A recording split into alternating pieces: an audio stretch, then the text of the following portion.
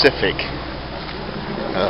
task I need to complete, and that is for the store I'm doing on Sunday. I've got some nice display logs.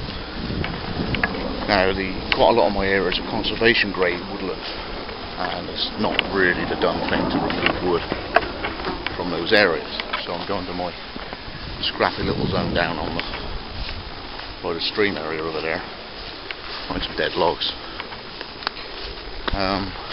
And so obviously I've prepped myself for going out to do this task. So what I've got is the takedown saw to give that a bit of a run through, just see how it gets on with it.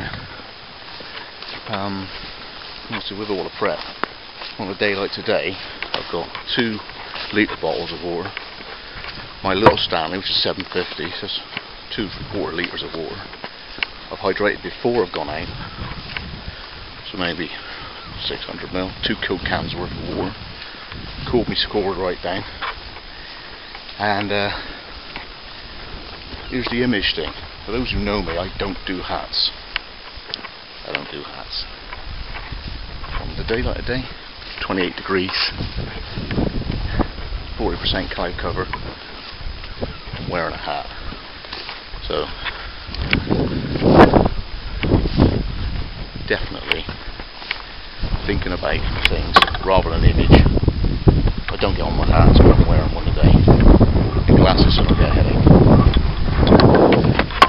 So I'm just hiking out. Got my Bergen there, loaded up with enough stuff to do the job. Not quite a 10-piece kit. I haven't got I don't have my tarp, I don't have my blanket with me today, because I'm saving weight for obviously bringing gear back. So I'm going to bring, I don't know, 5 or 6 decent sawn logs. I've got some food with me. That's how we go. See you in a bit.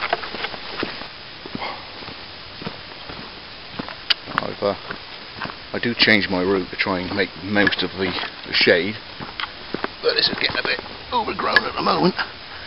Nettles are about 7 feet high, and there isn't much room on the path left anymore for your feet, but it's nice and cool. Just watch out for the aftermath of dog walkers. So you got to look where you're going.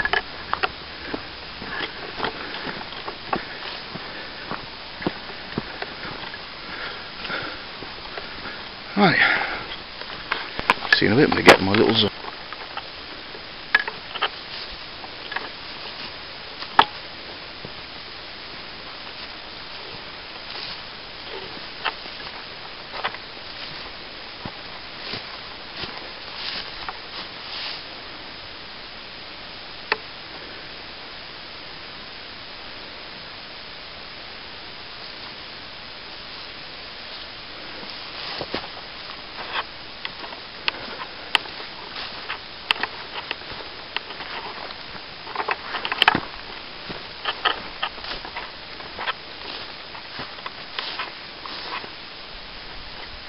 Took a detour, but it's beautiful area.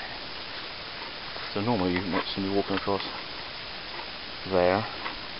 I did the javelin thing up on that area there, but normally I walk through wooded section up in this corner just to make most of the shade.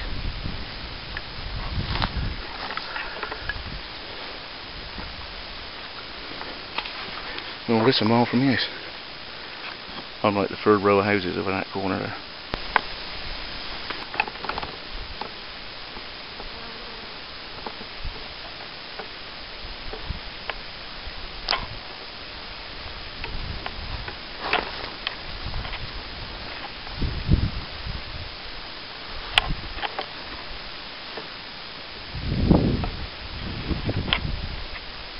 Here we go.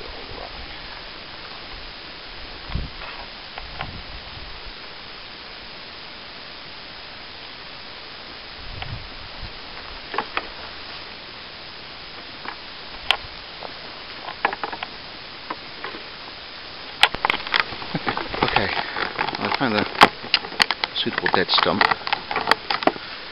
So, it's the saw diver. Okay, now the blade is retained with 2 sprung clips at each of these rivets here, so it's actually wedged inside. You sort of push it through and pull it out, and then by turning that around,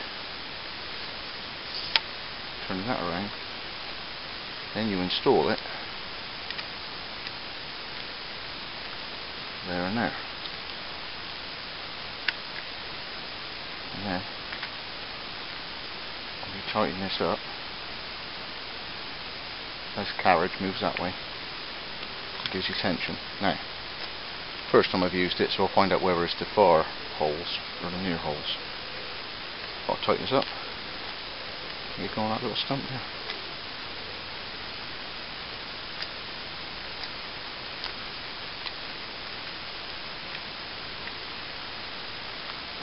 Okay.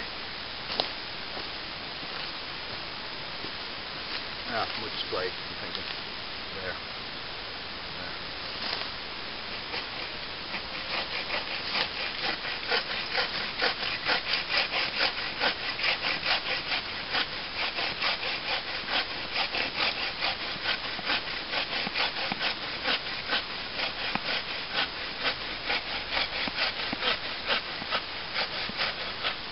Sawing, bearing down to open the cut up. That's it. Definitely one. There.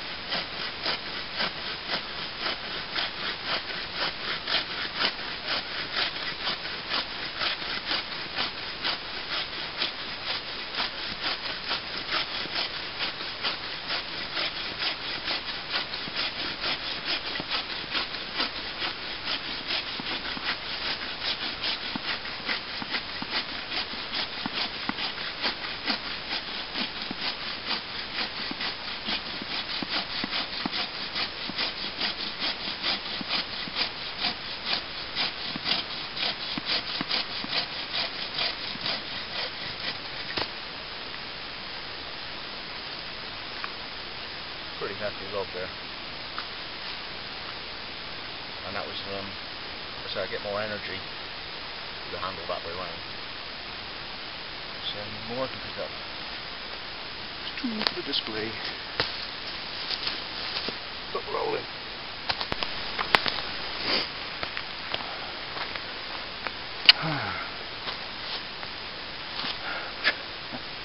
Anyway, that was definitely easier with the handle that way around.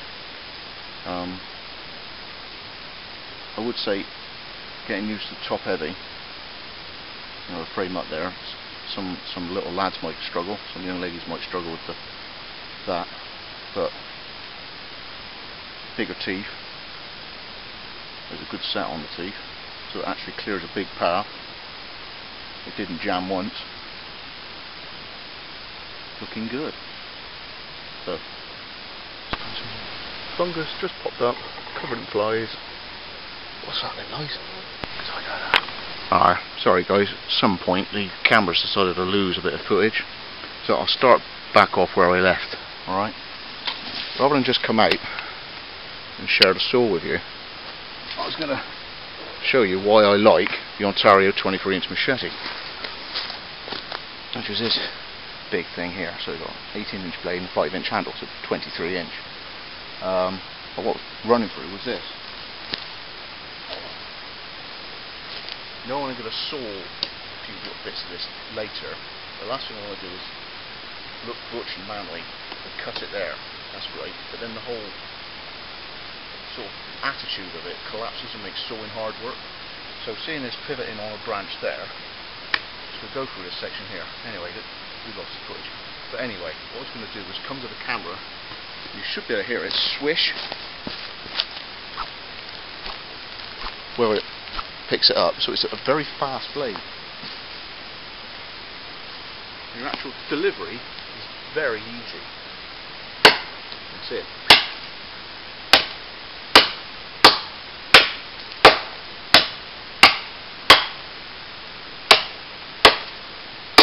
I'm actually just sending it on its way here and letting it work under its own speed when it gets to the wood.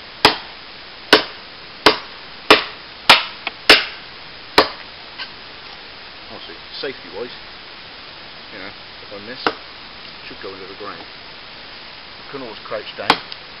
I go along here, just take your time.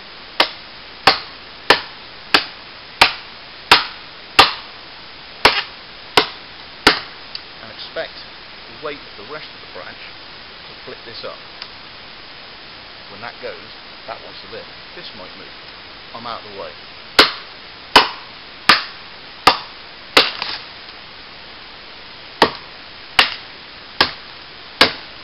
Okay, so there's that. Here's this. So still cut up and down there. But I mean that's why I like this thing. It's not expensive in terms of calories to use it. Very fast. You know. Very useful bit of kit. And it's well under 30 quid. Ronnie Sunshines. So let's get sawing. See you in a bit.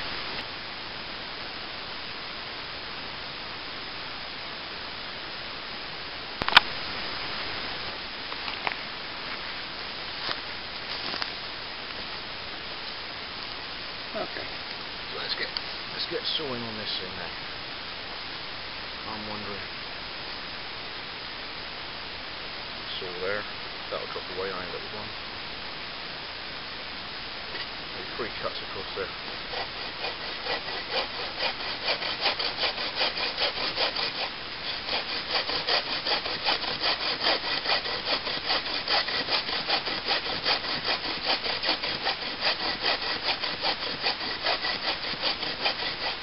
If you're wondering, I'm glad I hydrated earlier. Yeah.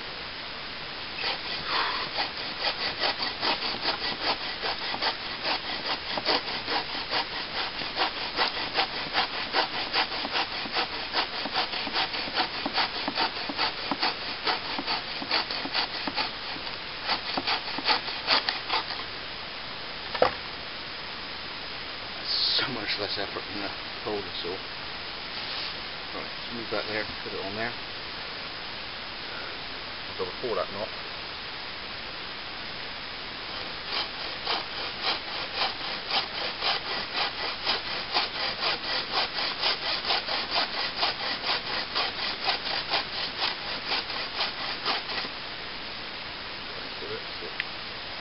It makes a bit of difference.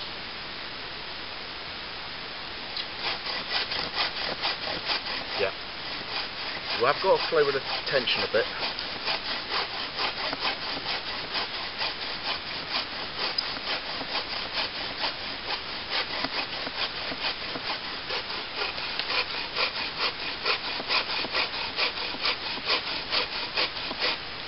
It's in this position that it starts being a real winner.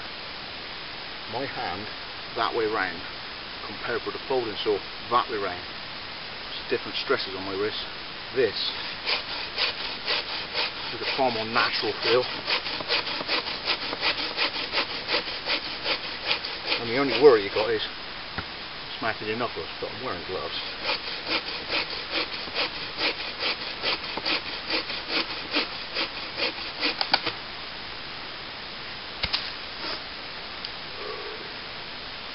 Far less out of breath than using the axe.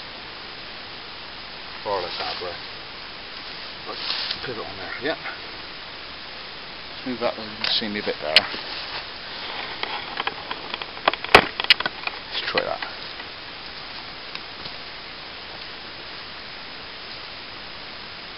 Let's take a littler one. And I'm planning this out, it's different heights of display on my stall.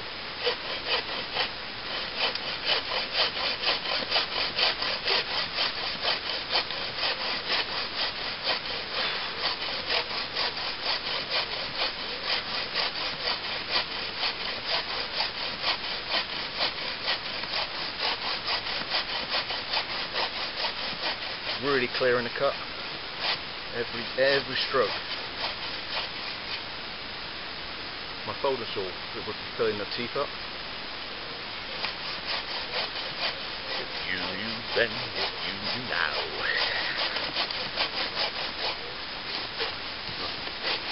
Let's get going on some power.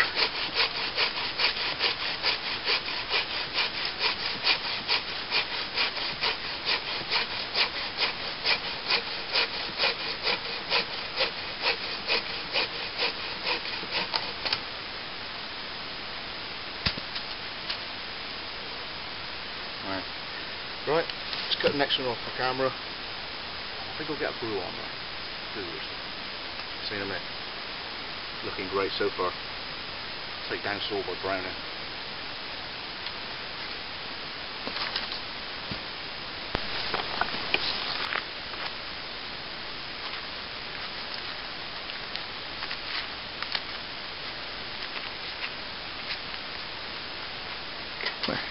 Put different angle in for you.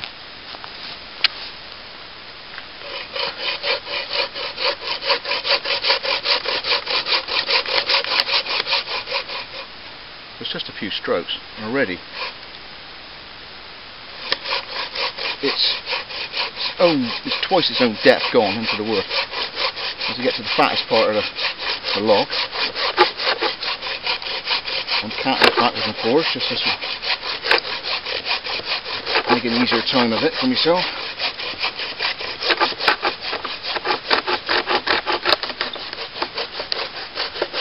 I'll start leaning into it.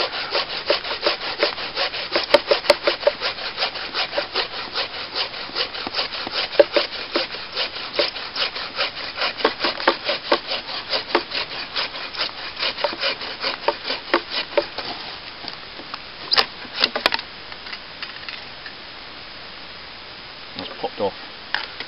So there it goes. Just bit the last moment. So under attention.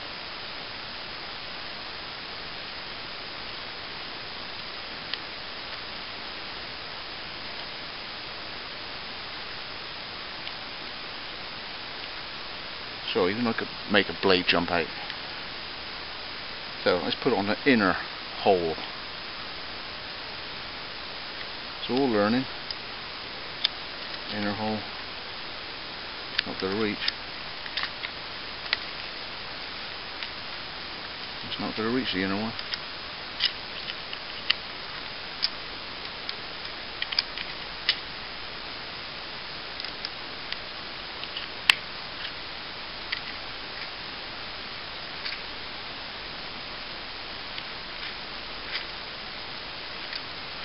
And go right back up again.